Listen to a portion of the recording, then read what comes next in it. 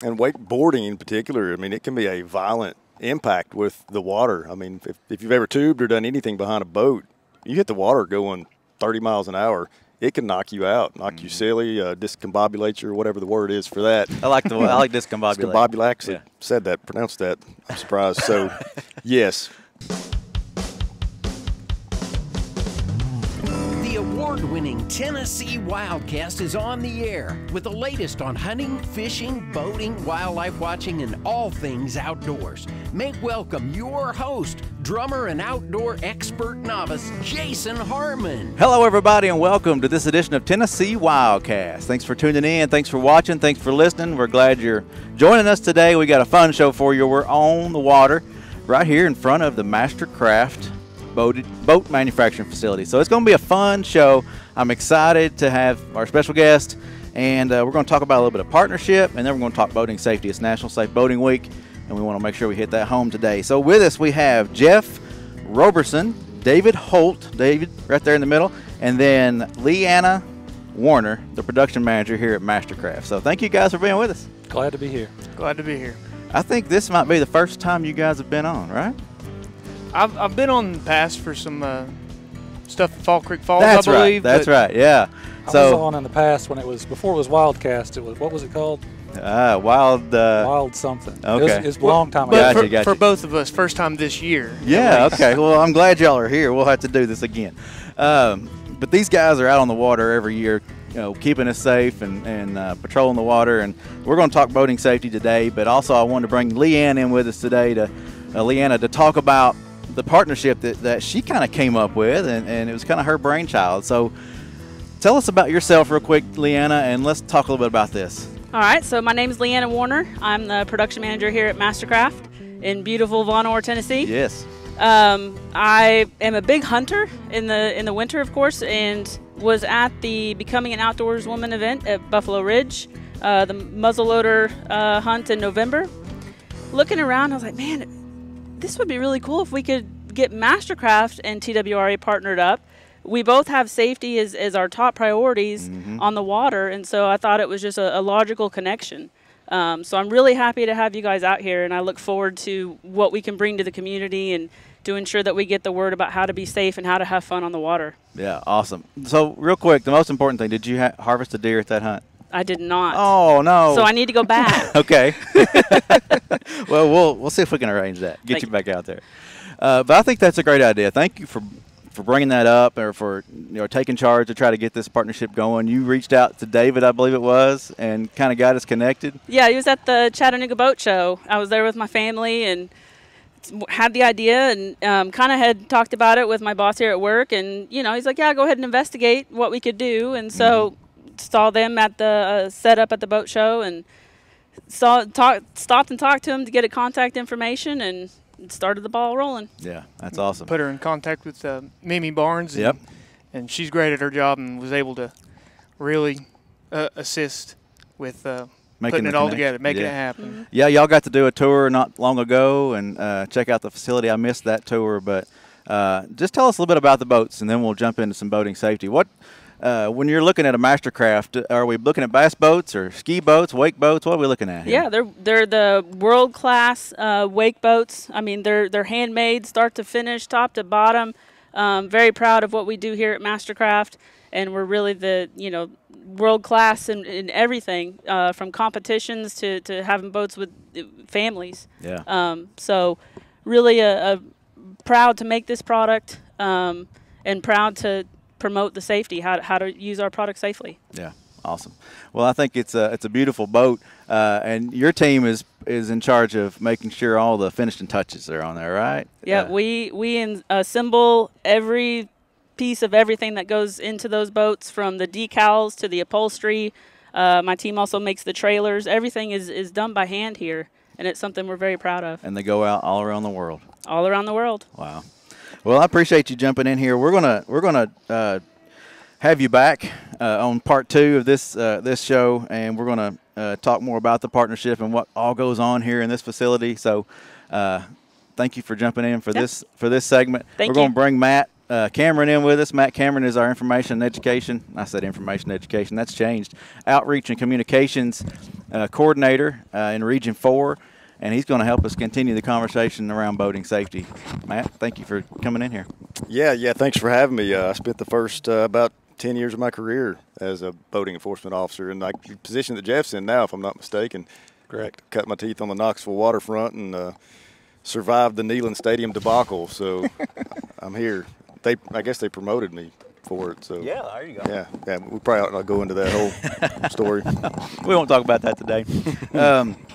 But yeah, so this time of year, people are on the water. It's firing up. It's getting hot.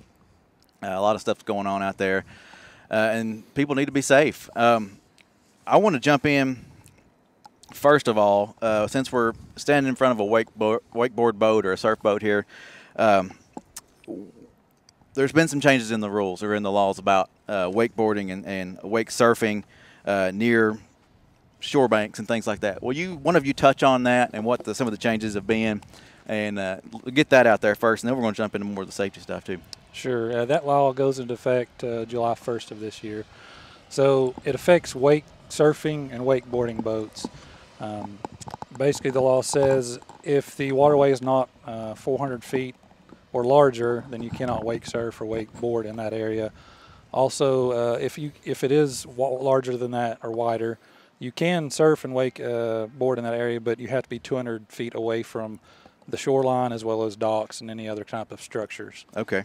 And 400 feet is a lot less than you think. You think it's a lot, but it's a lot less than what you actually think it is. You just have to do a little bit more pre-planning before you go out there and do your wake surfing and wakeboarding. Yeah. What's a good way to identify that distance? I mean, we hunt. We know what about 300 feet is, 100 yards. Yeah.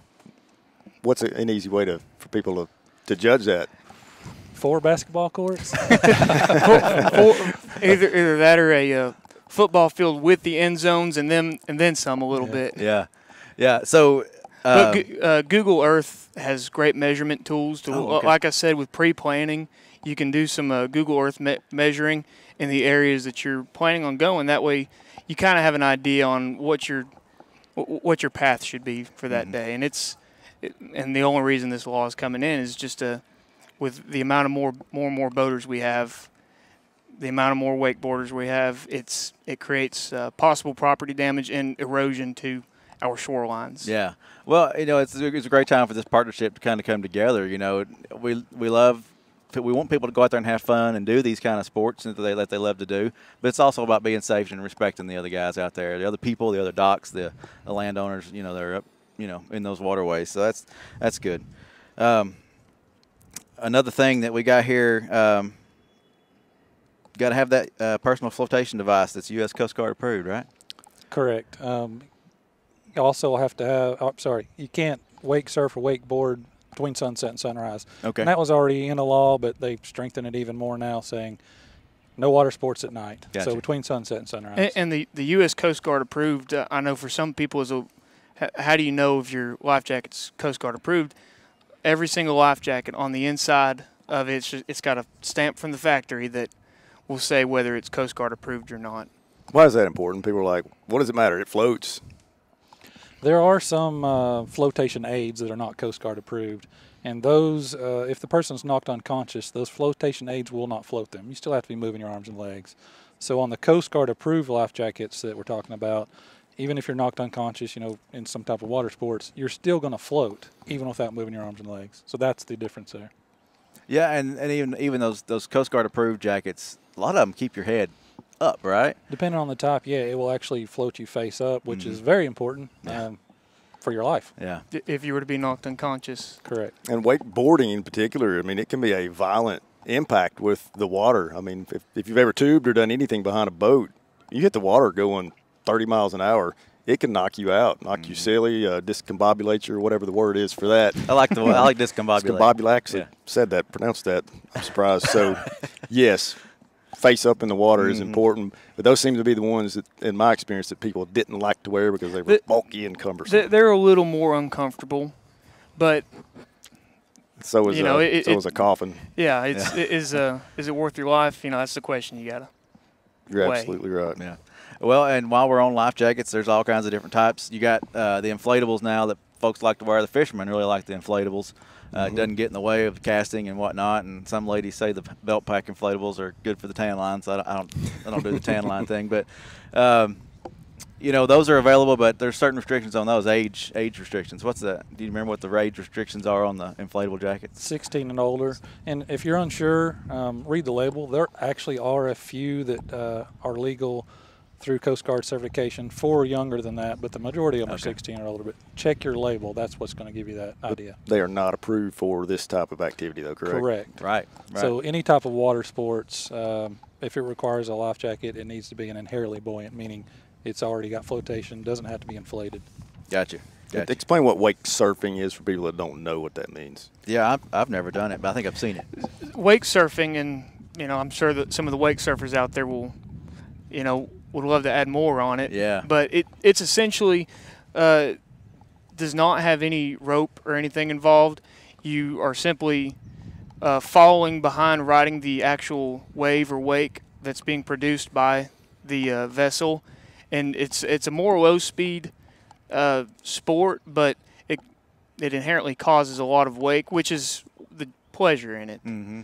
And it's become extremely popular over the past few years. And so these wakeboard boats have ballast tanks in them. They actually pump water, lake water, into them to let the boat sit lower and create a bigger larger wave. Oh, okay. Just like surfing on the ocean, you're back there surfing on that wave that your boat produces. Okay. Wow. That's pretty cool. So I mean, it sounds a little dangerous to me too, but I mean, you're really close to the back of that boat. But it's an inboard engine, correct? Correct. And many of the inboard engines nowadays they're designed so well that carbon monoxide is still something to be thoughtful of, but nowhere near as concerning as what it was, you know, number of years in the past. Yeah. So main takeaways: check out this new law. Know where you can be. You know, how far away from a residence or from a dock or from a bank. Wear that life jacket, U.S. Coast Guard approved life jacket, and just be careful out there. Be mindful of your wake. I mean, you're still responsible for your wake. Is that correct, Jeff? Correct. Yeah. If your wake damages, even if you're outside that 200 feet, you're still going to be responsible for those damages. So try and find those areas that are less populated or where there's not a lot of boaters, not a lot of already people wakeboarding in that area. Okay. Cool. All right. Well, here's a good question. Are there any significant areas that this in the state that this law will not affect boaters? They did add into that law bodies of water under 50 acres, no wakeboarding, no wake surfing. Okay. I don't know of any in my immediate area. The main lakes we have, the core lakes and the TVA lakes, are far bigger than that. Sure. But as far as the smaller, the only places I see that affecting are the smaller creeks, the really narrow channels. These big main channels, far larger than 400 feet. Mm-hmm. And well, like I said, it just comes down to, in some instances, you might have to do a little bit more planning, and instead of surfing or skiing your way to your spot, you might just have to ride over there and then begin your activity rather than that's great advice. Rather than doing your activity on the way to the area. Find the place on your lake where it's conducive, it's friendly to the shoreline, to other boaters, and then wait till you get to that point to start your activity. That's good. And our first year on this, it's new to us too, so we're learning as we go. And the legislature put that law in effect for a safety issue and for public safety as well as property. But we are, for the first year, we're going to do a lot of education more than enforcement. So if you get stopped for that, most likely it'll just be, hey, we got to fix this. We can't be in this area anymore. Right. Well, and talking about planning, I think about the float plan. We've said that before on the show. We hear that in the agency, have a float plan. What is a float plan? And I would say make this planning part of that. It can be a part of it. A float plan is, you know, it doesn't have to be a very complex, you know, written out formal document. It could be as simple as you sending a text message to a friend or a loved one. Hey, I'm going to be here doing this for this long. I expect to be back at this time. Here's who I'm with. And it's just that way, if something happens out there to you, first responders have a somewhere where to start, and they know who they're looking for. Yeah. And you know, and rather than having a missing persons 3 or 4 days later, we're able to get a little bit more proactive in the search. Yeah. Yeah, that's great information. And it kind of goes along with hunting, too. Have a hunt plan. If you're going out in the woods, let folks know I'm going to this WMA or I'm going to this piece of property to hunt. I will be in a tree stand, be back by then. So that's great. Great stuff. All right. So safety features. We all need our safety requirements on the boats. You want to cover some of that today about what's required on boats? Yeah, every motorized vessel is required, and even some motorized required to have safety equipment. So from a kayak all the way up to use large houseboats, there needs to be a life jacket on board for each person. Okay. If that person's under the age of 13, they have to be wearing their life jacket. If the vessel has enclosed fuel tanks, they're required to have a fire extinguisher. The bigger the boat, the more fire extinguishers they got to have. So all that's available on our website. We have boating safety handbooks as well. If the boat's motorized or sail-driven, has to have that registration. Doesn't fall under safety per se, but if we find an empty boat, we know who we're looking for by running that registration. What am I missing? I was going to touch up a little more on paddlecraft. We've seen a huge increase in the amount of paddlecraft people enjoying our waterways, and it's great to see them out there, but they're required to have a life jacket on their vessel, but they're not legally required to wear it unless they're 12 and under. But we've seen, and Jeff, I'm sure you could echo me on this, we've seen a large increase in the amount of fatalities that we work across the state with paddlecraft, and oftentimes, whether they have it on their vessel or not, they weren't wearing it. The PFD. Yeah. And it's just like a seatbelt in the car. It's only going to help you if you wear it. Yeah.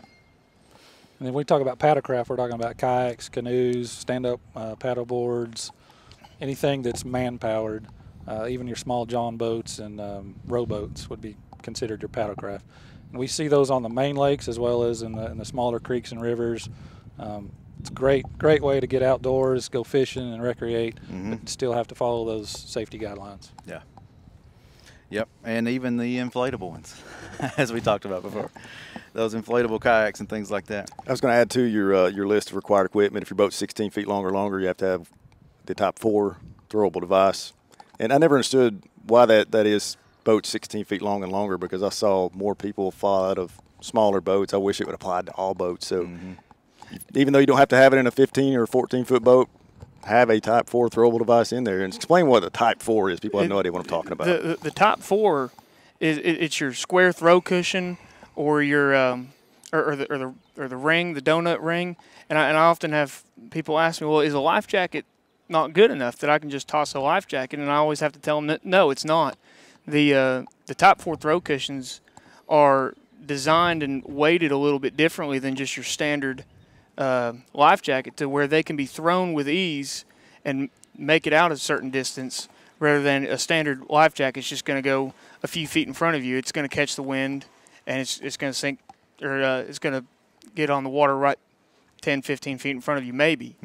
Whereas you can really toss a Type 4 out to someone that's in distress.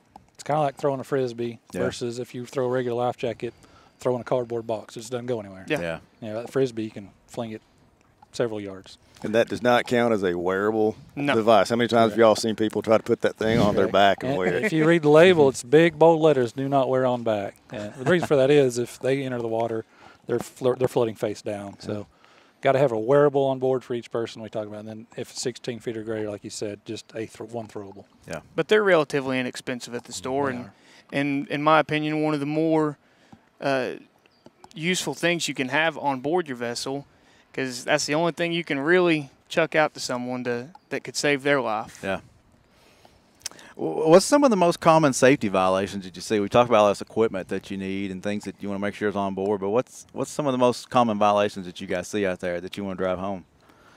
Safety-wise, that equipment now is a good time to check. It's beginning of summer. It's a good time to go through and make sure you have enough and that they're in good and serviceable condition.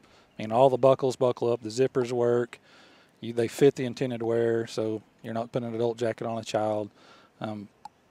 after that's set all year, you know, it might be moldy, might be torn, might have a rat's nest in it. Get through there and replace that stuff and make sure it works. We didn't cover lighting, but if you're boating between sunset and sunrise at night, check those lights before you go to the lake. Make sure they're working. Make part of that your float plan. Yeah. Correct. Check all that. Check, especially your first time out this summer. You want to go through that stuff pretty thoroughly to make sure it's all working. Yeah. Well, something we were discussing before the show was the fire extinguisher and the onboard extinguish system.